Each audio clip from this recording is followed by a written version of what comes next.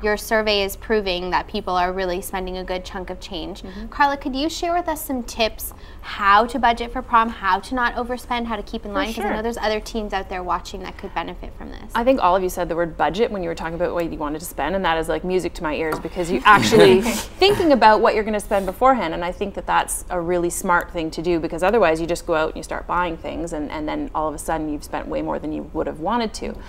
In terms of saving money, I think it is a special occasion, right? Like, nobody's saying that you can't make it a special occasion, and maybe there's one thing that you really want to focus on, whether that's your dress, whether that's taking a limo with all your friends, whether that's some sort of after party, whatever it is. Focus on that, invest in that, and then find ways to cut costs on other stuff. So if it's the dress and you've budgeted $100, like you said, for your dress, but there's one that's $175 that is like the dress of your dreams, then go for it and borrow shoes or shoes you already have, and don't get your hair done, and borrow accessories and borrow all the other stuff, so your whole budget that you would have spent on everything is focusing on that one item that's making you feel like a prom queen, whether or not you get elected.